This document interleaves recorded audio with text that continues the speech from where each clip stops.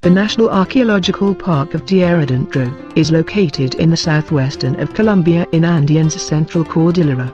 4 areas are dispersed over a few square kilometers, making up the archaeological park.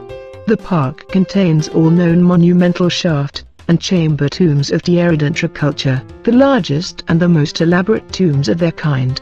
These huge underground tombs, some burial chambers are up to 12 meters wide, are decorated with motifs that reproduce the internal decor of homes of the period. They reveal the social complexity and cultural wealth of a pre-Hispanic society in the northern Andes.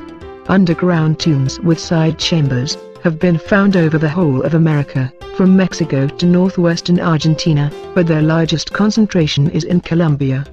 Several monumental statues of human figures can be seen in the park, which also contains many hypogea, dating from the 6th to the 10th century. The stone statues of the Tierradentro region are carved from stone of volcanic origin, and represent standing human figures, with their upper limbs placed on their chests.